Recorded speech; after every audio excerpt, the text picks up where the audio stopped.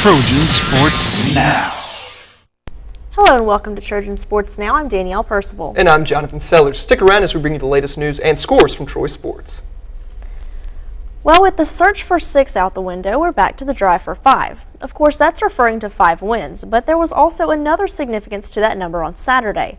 The Trojans had never lost 5 straight under head coach Larry Blakeney. That is, until they faced North Texas.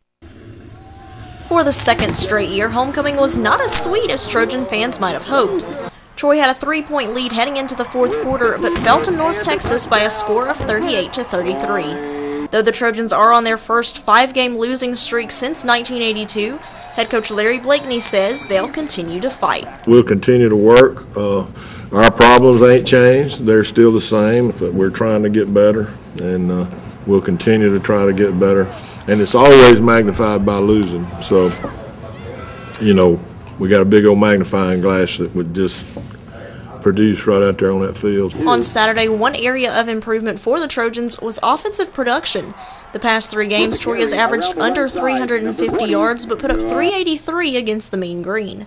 The team also scored 33 points, which is the most they've posted during the current losing streak.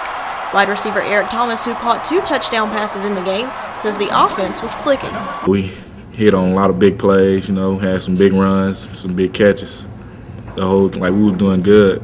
We just came up a little short. Offensively, I feel like, we made some strides, but at the same time we lost. So, it doesn't even count. It doesn't even really matter, until we win. So that's all we're all here to do is to win. While the offense was able to move the ball, the defense still struggled to stop the opponent, allowing over 500 total offensive yards for the 4th game in a row.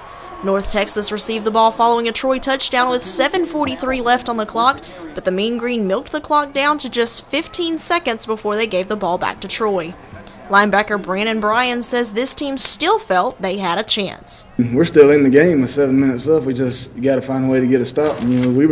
That's what we were focused on doing. We still believe. After the loss, we still believe in our team and each other. We're never going to give up. The Trojans still have 3 games left on the schedule, and Robinson says though it's been a tough season, they just have to get back on the right track. Just a season-long nightmare so far.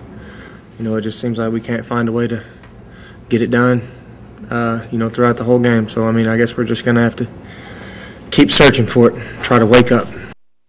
And that nightmare Robinson was just referring to has changed the expectations of this team. Entering the 2011 season, the Trojan football team had high hopes for finishing at the top of the Sun Belt Conference. The matchup against Florida International was expected to be a matchup of the top 2 teams in the Sun Belt. Instead, it was 2 middle-of-the-pack teams, and on Saturday, the 2 teams at the bottom of the Sun Belt standings will be pitted against one another as Troy plays host to Florida Atlantic. With a 5-game losing streak and hopes for a winning season out of the picture, head coach Larry Blakeney says you just have to keep fighting. I think you got to take the next best thing, and that being, winning the next game and winning out. Salvage something, get better. A lot of things that we had set coming into the season, it's kind of out of picture, but, we still have things to play for. But what things is Davis referring to? When conference titles and bowl hopes have been dashed, what is this team playing for? Even with a 2-7 record, linebacker Kenoris Davis says this team is still trying to earn respect on the field. We're going to go out there, we're going to fight. Win a record or losing record, you still got to make people respect it. You can't give up when everything is going wrong. That's when you know who your leaders are and who wants to be here and who don't want to be here. It's when you're going through a time like this. But there's more to it than just earning respect. It's also about pride and momentum heading into the off-season. Just try to carry any little bit of momentum we can over to next season, the spring, carry over the summer and fall workouts. Just anything that can help this team grow and mature over these last 3 weeks. Yeah, I think you're going to put a lot of people in check. And, when next year roll around, when we start summer workouts, spring workouts, do camp and stuff, I think everybody's going to work hard, try not to repeat this. The last time the Trojans lost 6 straight was in the 1982 season when the team started the year 0-7. The season opener for the men's basketball team looked to be a struggle on paper. The Trojans came in with plenty of new faces and were hitting the road to open up at a Big 12 team in Texas Tech. However, the Trojans put on a show in Lubbock but fell short 98-85. The new full-court press up-tempo style seemed to throw off the Red Raiders. The Trojans forced 19 turnovers and had 6 steals, but had some poor shooting as well. Troy shot 47% overall, but made just 18 of 32 free throws. Weathers led the team, scoring 24 points. Then the Trojans returned home for the 50th and final season opener at Sartain Hall on Sunday afternoon. The Trojans won this one going away 116-63 over LaGrange College. Troy forced 29 turnovers, had 18 steals, and set a school Division I record with 68 rebounds. 6 Trojans were in double figures, led by Allen Jones, who poured in 23 points. In a game Coach Don Maestri felt his team should have won, he was happy with some things he saw. This was a good game for us. We had, tonight superior talent, so we didn't play the type of teams that we're going to play in the future, or like we played up at Texas Tech. But as far as a game where we got to see our shooters maybe get back on track. While the home opener was a good chance to get a win, it was also an opportunity for home fans to see the Trojans' new style of play. Tiffany Lester has more. The Trojan men's basketball team opened on their home court Sunday night against LaGrange, and they started off right by winning 116-63. The team has been working hard to learn a new offense, and being able to watch their opponent's press offense system, they got the chance to see the things that they need to fix to be better in the future. We got to experience a new press offense. They did a very good job. LaGrange did with their press offense. I thought that was good because they showed some different things that we have not seen this season.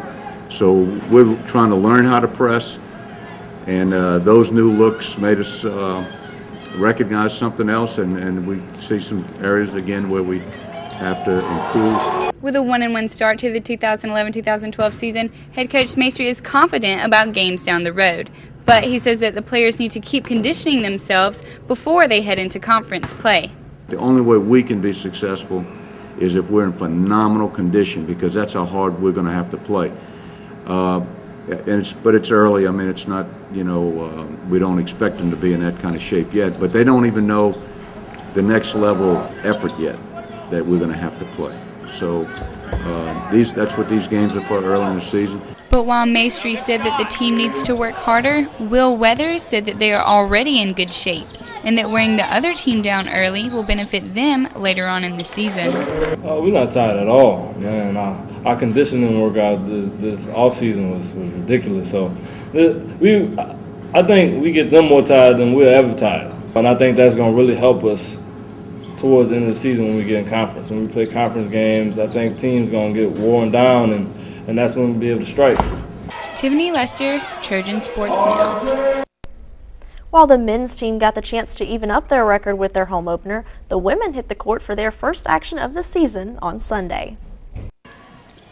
After jumping out to a 7-point lead early in Sunday's home opener against Winthrop, the Trojans surrendered the lead with 13 minutes to go in the first half and were unable to regain it as they fell to the Eagles 80-66. Despite the loss to open the season, head coach Mike Murphy said he was pleased with his team's effort. I'm really encouraged by what I saw, and you kind of have to see the forest through the trees.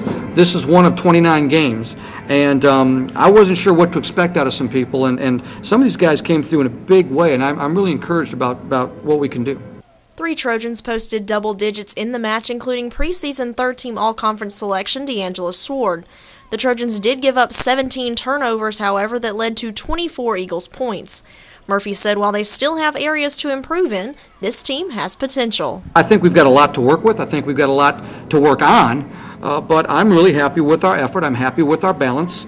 We had 18 offensive rebounds, and we shot the ball extremely well from the floor, 41% from the floor. 39% from the three-point line, over 81% from the free throw line. Those were issues for us last year, and so I'm really encouraged. The Trojans lost their home opener last year to Jacksonville State on their way to a 4-8 home record.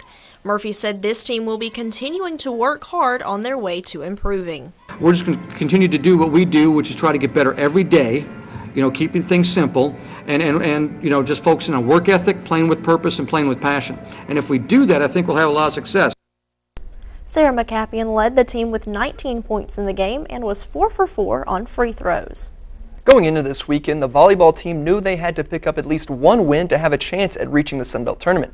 The Trojans had 2 matches at home, one against a conference bottom dweller in FAU, the other a top team in Florida International. The Trojans got the one win they needed on Friday night, beating the Owls of FAU 3-1. Alexandra Alexander had 45 assists while Kayla Pickert had 15 kills. The win helped guarantee the Trojans a winning record during the regular season, a first since 2003. But the Trojans had bigger goals, and that included a win on Saturday over FIU. Dustin Carroll lets us know how the Trojans fared. On homecoming night, the Troy volleyball team was hoping to end the regular season with a victory against Florida International. In the first set, Troy fought off 3 set points before losing 28-26. In set 2, the Trojans were no match for the Panthers, dropping the set 25-18. After jumping out to a 7-1 lead in set 3, Troy would go on to lose the set 25-23. Kayla Pickert led the team with 13 kills on the night. Coach Sonny Kirkpatrick on Saturday's finale. We knew if we won tonight, we were moving on to the conference tournament for sure. It was guaranteed we were in, and we didn't come out. We weren't desperate. We didn't go after every ball. FIU went after every ball and they made every little play, and we didn't. And they had nothing to play for. We had everything to play for, and we didn't do it. And that's what has been really a struggle for us as a coaching staff. Coach Kirkpatrick says the team seemed to get nervous as the third set progressed. Aggressive starting out that third set, and as the set wore on, we really got tentative for whatever reason. I don't understand.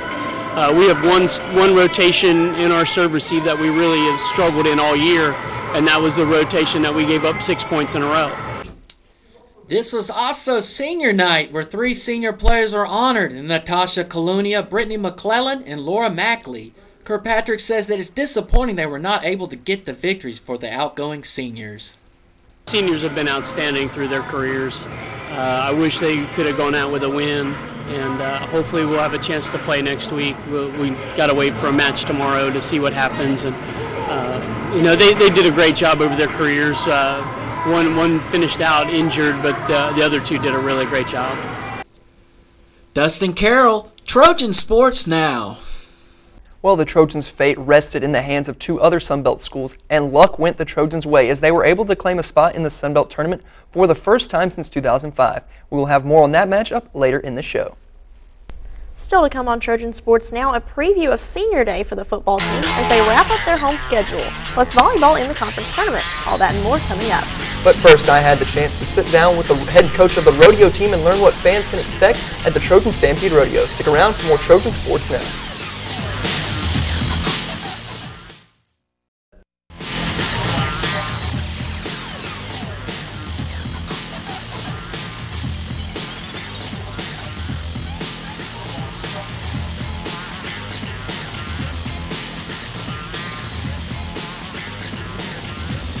Trojan Sports Now.